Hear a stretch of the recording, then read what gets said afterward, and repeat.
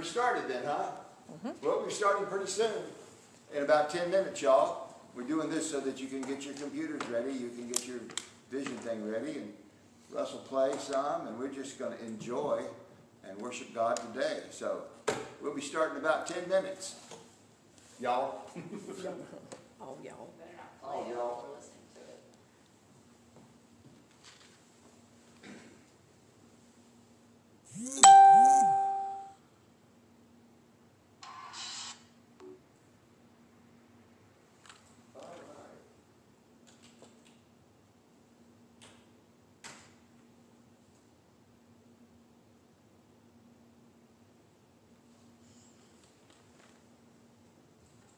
Where's your cabin at? I'm in Georgia. I've been to Helen. I love Helen. Yeah, it's beautiful. It was closed for a couple of times, closed for a month. Oh, yeah? Yeah.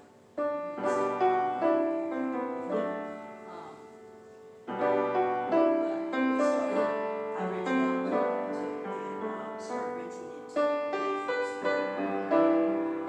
So Yeah, I went to Helen with a friends of ours and stayed there. And that was a couple of days rafting. So we went whitewater rafting down a number of spots around there. And then we come back and stay in Helen and go out to different places around there. To climb a couple of the mountains around there and stuff like that. Just went 3 days.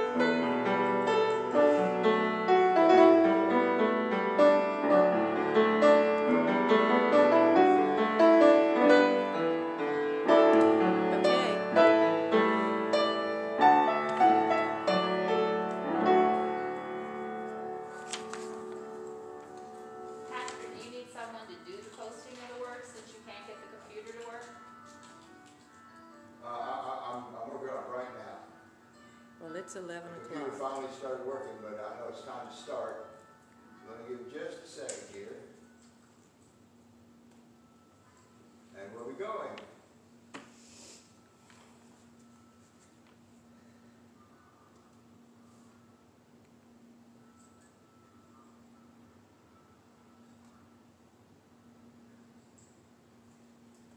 All right.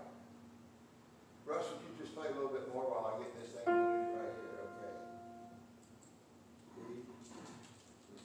Okay, great. Oops. I just did it. Yeah, I got it. The Lord be with you. And also with you. Well, today is Pentecost, and I'm putting a little red scarf here, parament for it. It's also a fifth Sunday. And as a fifth Sunday, we take up an offering for the children's home. So as you put your tithe in this week, or however you do that, please remember the Florida United Methodist Children's Home in your gift. Monday night, there will be a committee to restart worship meeting. Is it 6:30, right? Yes, sir. 6:30 in the fellowship hall. We'll be working on that. Our plan now is to start next Sunday at 9:30 in the parking lot. And so if you'd like to come out and be a part of the worship in the parking lot, just come on out. We'll be setting up a PA system, and we've got an electric piano for Russ, and we'll just see how that all goes as we work back into worship. Now, last week I said that I would broadcast this 11 o'clock worship service. Well, next week it's just going to be the 9:30 service, but the service will be online and will be on the web page, and you'll be able to start it at any time and watch it. So, as we do that, as we're ready to go, I think that if you'd come up and do our centering words, then we shall begin.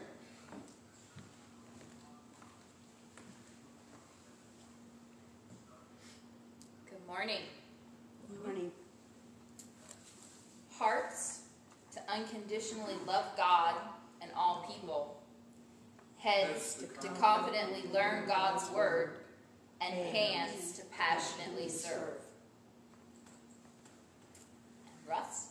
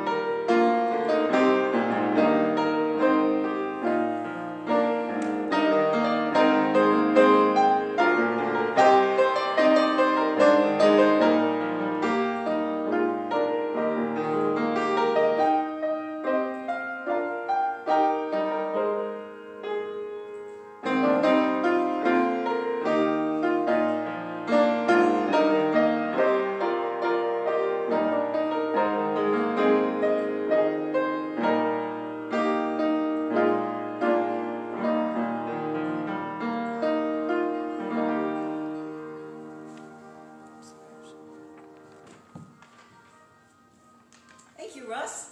Well, we're going to do a song now which I get excited about, and you can get excited if you're at home or somewhere else. You can stand up, clap your hands. You can sit down, clap your hands, and let's get excited. Go tell everybody that Jesus Christ is King. Tell everybody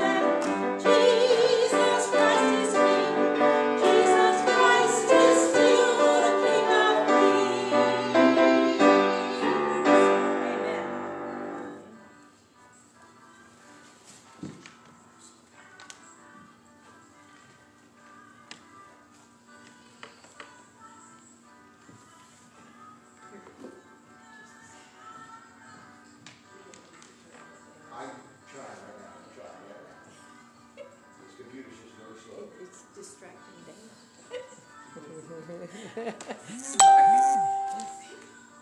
me. Now I'm going to giggle at the wrong time. All right. Good morning again, everybody. Please join me in the opening prayer. Spirit of Pentecost, blow open the doors of our shut-up hearts. Set our tongues free to proclaim your praise. Bless our youth with visions and our elders with dreams. Bestow our children with gifts of prophecy and renew the faith of your people throughout the world. Blow in our lives once more, Holy One, and help us find the strength and courage to become the people you call us to be. Amen. Peggy? Spirit of the living God,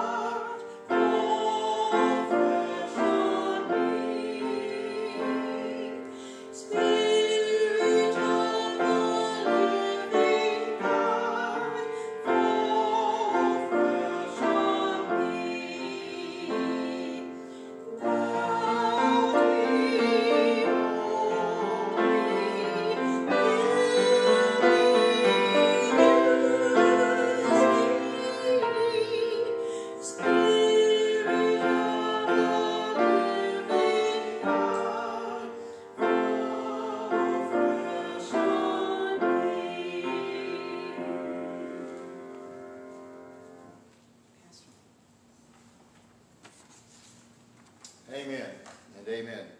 We're having a little technical trouble with the computer and perhaps the computer operator, which is me today. So, anyway, let us go now to a little time of prayer and let us lift our concerns for ourselves and for others to Almighty God.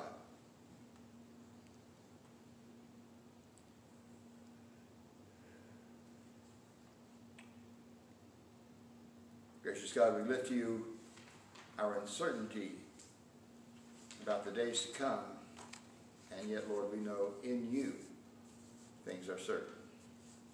So help us to give those concerns over to you, that through the power of your Holy Spirit, which we really celebrate this day, you might touch all things and give glory to all things. That through this time we will be so quick to give you the honor and the glory and the praise, because we do praise you, God. We praise you because you have created us and you have given us life. At creation you formed Adam from the earth, and he lay before you a marvelous creature of bone and sinew and flesh, but not truly living yet. He's not truly an intentional person until you breathed into him that breath of life. And so it was with the church, Lord. Everything was in place, and Christ has called his followers, and he taught them and trained them, and they were commissioned to take the gospel into the world. The world waited.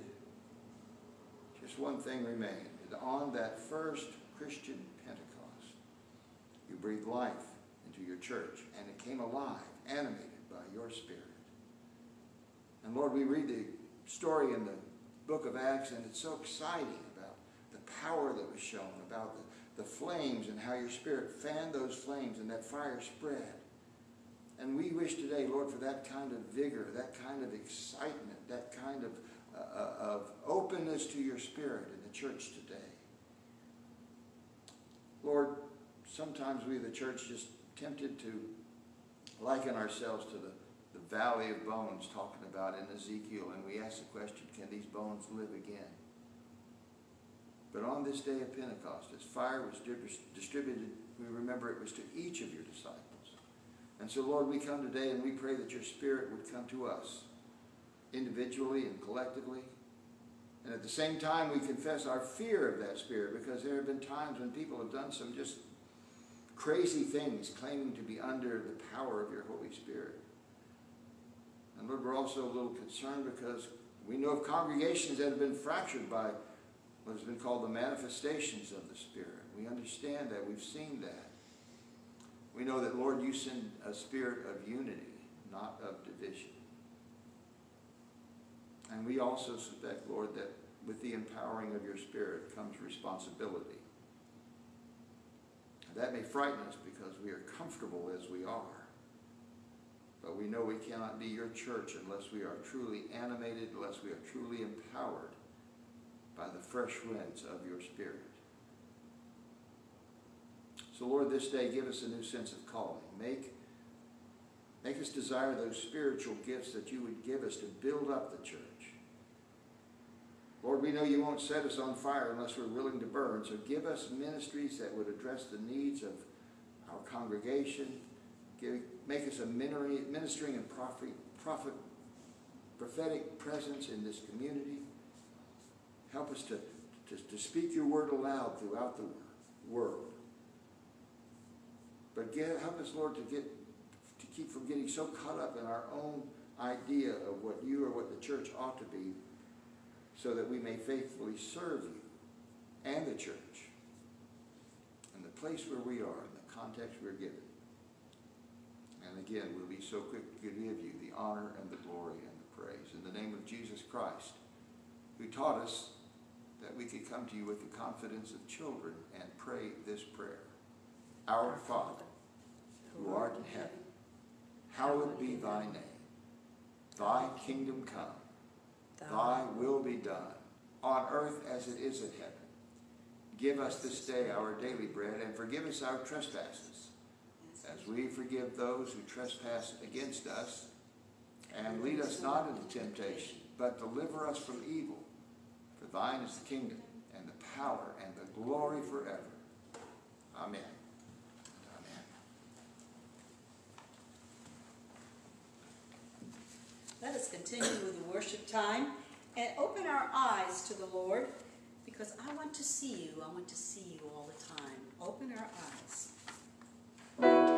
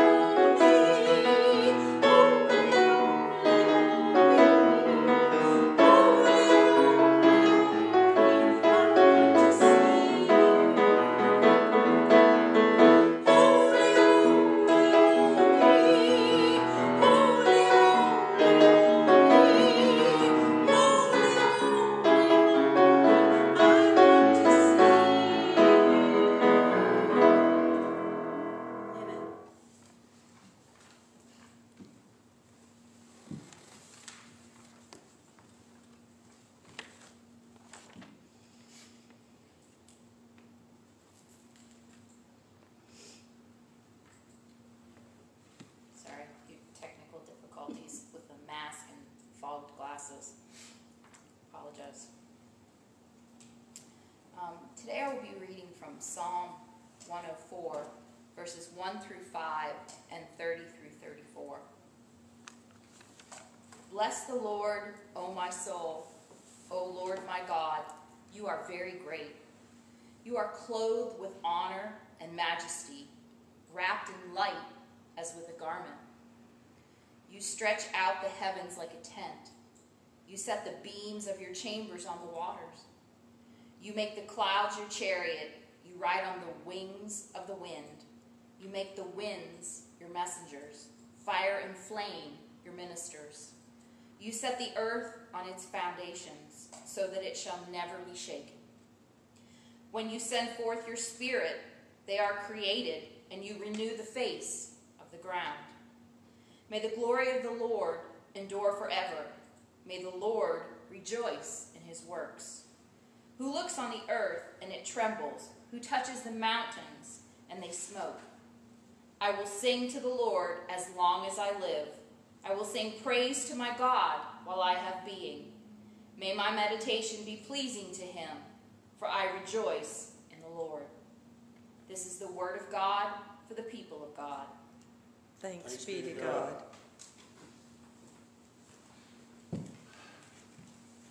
Thank you, Dana.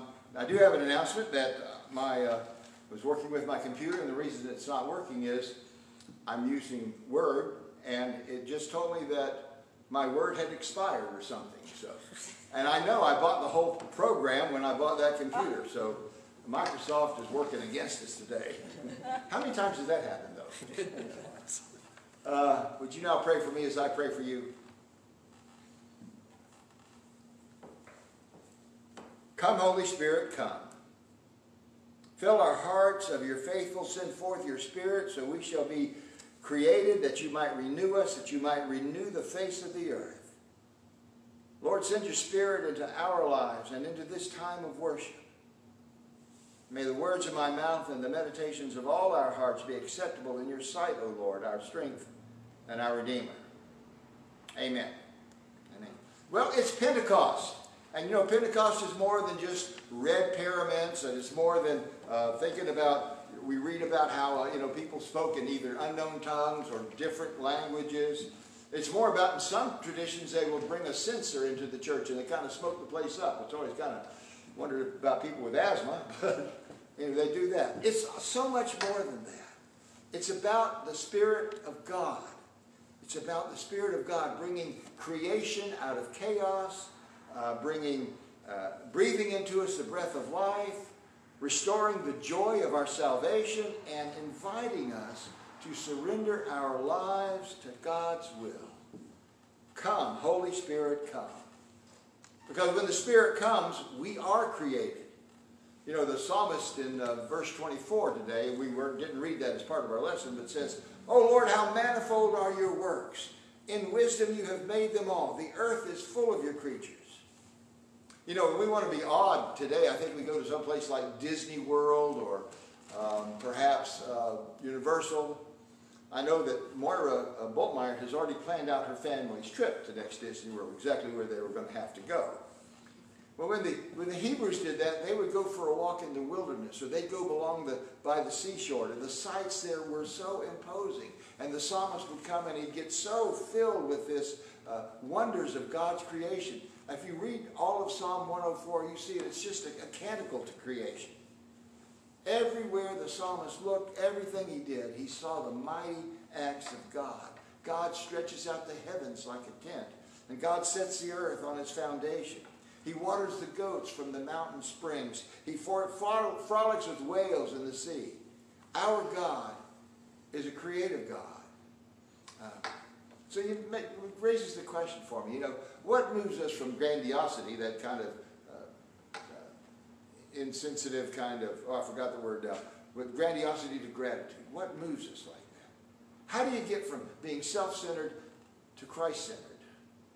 How do you get from just trying to be in charge and being in action to being in awe of what God has provided? What really puts your life in a proper perspective? Let the Holy Spirit remind you today that we are not the creators of the universe. We are the created of God. So it's not up to you, it's not up to me, it's up to God.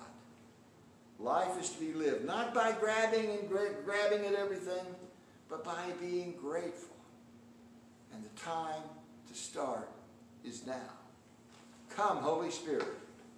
Come. Come and breathe into us the breath of life. You know, a couple of years ago, well, actually more than that, almost 20 years ago now, I had trouble staying awake during the day. I'd sleep all night and wake up just dead tired, didn't know what was going on. I had a Bible study at 1 o'clock in the afternoon, and I'd fall asleep in my own Bible study. I didn't think I was that boring of a teacher, but that would happen. So I went to my doctor, and of course, you probably guessed I have sleep apnea. And I would not be breathing for short periods of time. But when I finally got all that taken care of, and had the sleep test and the rest test, and got the mask and the machine, now when I get a good night's sleep, I wake up refreshed. I wake up ready to go. You see, I didn't think much about breathing until I started getting tired. It's not something we think about. Okay? Right now, we do it all the time. We're breathing in and we're breathing out.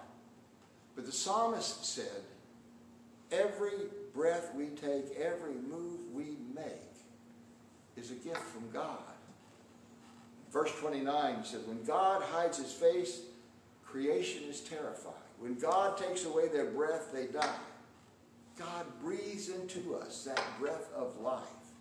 And that's how these balls of dust became living beings. So I want to ask you today, I want you to think about this. What has knocked the wind out of you lately? What's knocked the breath out of you? Now we know we can say real easily the coronavirus and COVID-19, and that's really knocked the breath out of our world, particularly out of our country. But what is it in your life right now that has knocked the breath out of you? Think about that and see if you can just give that to God.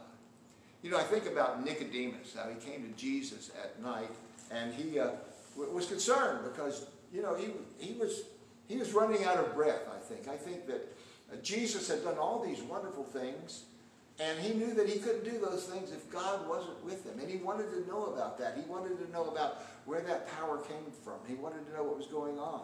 And so he went to Jesus at night, really looking for this meaning in life.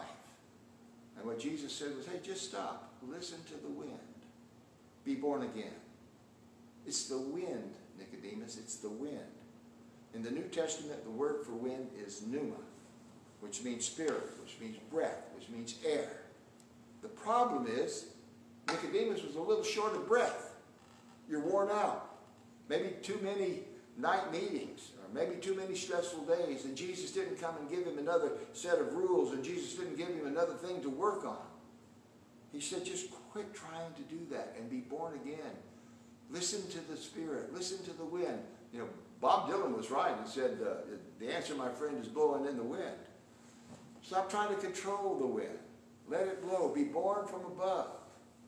Try being instead of doing. Come, Holy Spirit. Come. I think about Job in the Old Testament, how the wind was really knocked out of him. I mean, in one sweeping disaster, he loses his farm, he loses his family, he loses his assets, he loses all of his accumulations. And towards the end of that book, as he's lying naked on the earth, and he dares to ask God to answer the riddle of suffering. And he doesn't get an answer, okay? But he learns this. He says this in chapter 33, verse 4. The Spirit of God has made me. The breath of the Almighty gives me life. Where is our source of breathlessness today?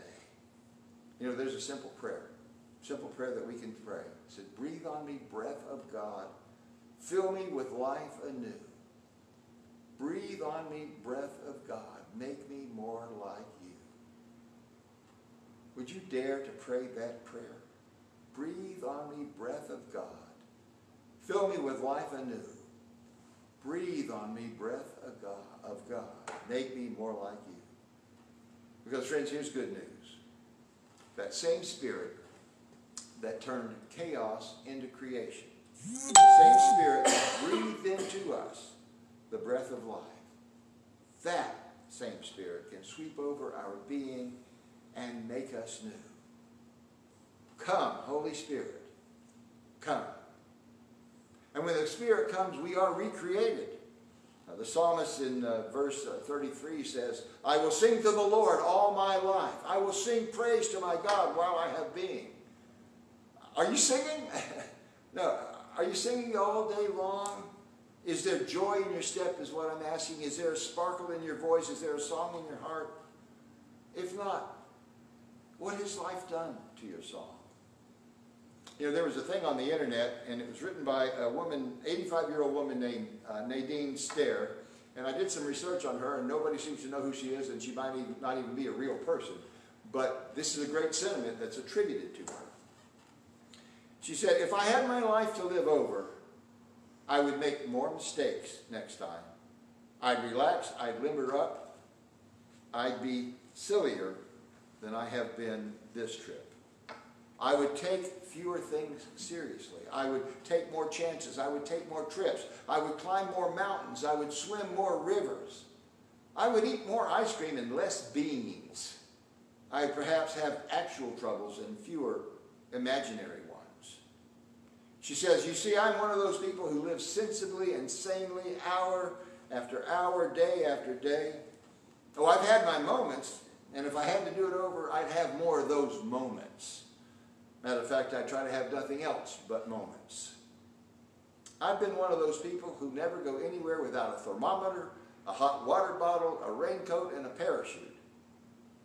If I had it to do over, I'd travel lighter next time. If I had my life to live over, I would start barefoot earlier in the spring and stay that way later in the fall. I would go to more dances. I would ride more merry-go-rounds. I would pick more daisies. What has life done to your soul? Are you still singing all day long? Do you feel that presence of God working in your life? You see, when the day of Pentecost came and glory came down and joy filled the hearts of those believers, the people outside, when they went out there, thought they were drunk. But Peter replied, these men aren't drunk as you suppose. It's only 9 o'clock in the morning. I often wondered what would have happened if the Spirit had come at 6 p.m. at night. You know? But at Pentecost, the Spirit did some transformation there. It turned doubters into believers. It turned the apprehensive into apostles. It turned the scared into the sincere. And those doors that were once locked are now open with all sorts of new opportunities, and language and culture became blessings instead of barriers. That little band of believers, think about it, that little band of believers under the power of the Holy Spirit found no limits to their vision, no pause in their prayers, no boundaries in the gospel. Can you catch that spirit today? Can you really catch what was happening on the birthday of the church? What a great song they had. What's happened to our song? I think the best thing that could happen to any of us today is for the Lord to send His Holy Spirit into this place, into the place where you are right now. Oh, that He would breathe in our dead bodies that breath of life. That He would fill our sad hearts with the joy of salvation. Come, Holy Spirit, come. Blow like the wind, burn like the fire. Convict, consecrate, cleanse until our hearts are pure and our wills are thine. Come, Holy Spirit, come. Make us more like you. There's a simple way to do that. It comes from the simple act of surrender.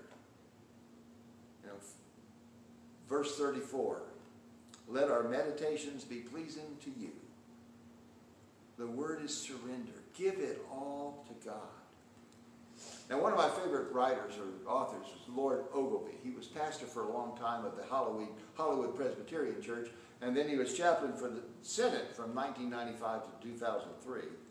And he writes in one of his books, he said, for over 30 years, my ministry has focused on helping religious people, religious members, experience spiritual renewal.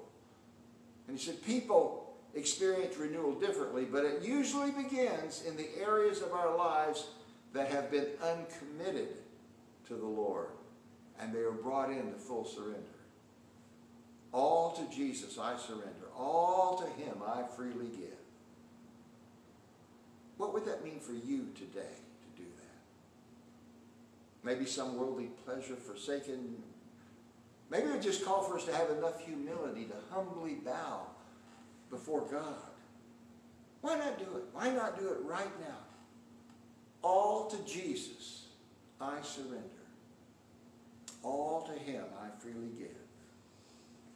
What would that look like in your life right now? You know, someone said spiritual renewal is like remodeling your house. It takes longer than you hoped. It costs more than you planned because it was a bigger mess than you'd ever thought possible. Believe me, we have experience in that, don't we? Yeah, we do. But think about it. God is in the renovation business. What would it mean to surrender your life to the Holy Spirit today? God can restore our souls if you just let the Holy Spirit come in and take control. Come, Holy Spirit. Come. Let's pray. Come, Holy Spirit, come. Listen to your children pray. Lord, send your Spirit in this place and listen to your children pray. Send us love, send us power, send us grace. In the name of Jesus, amen and amen.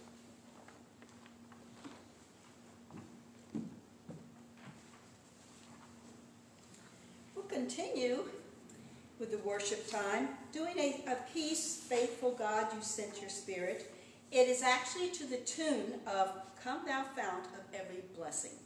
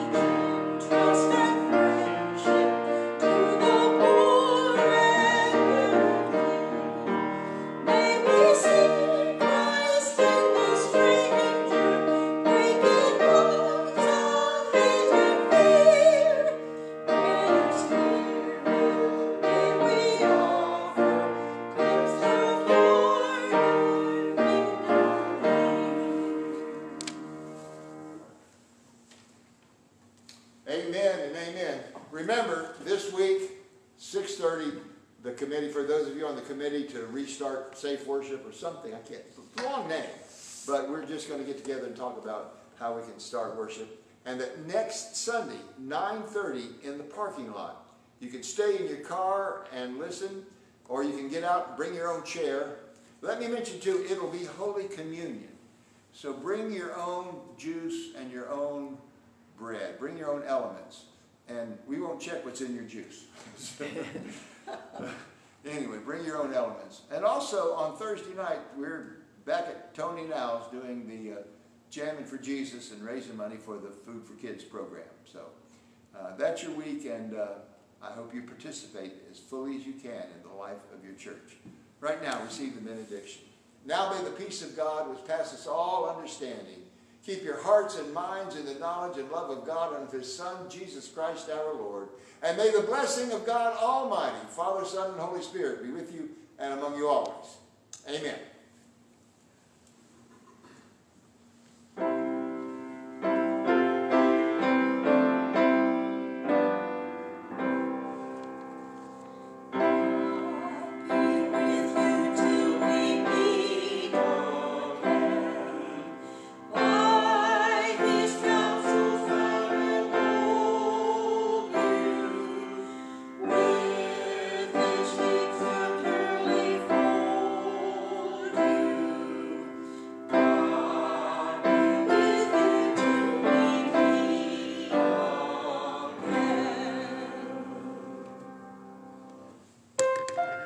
Amen.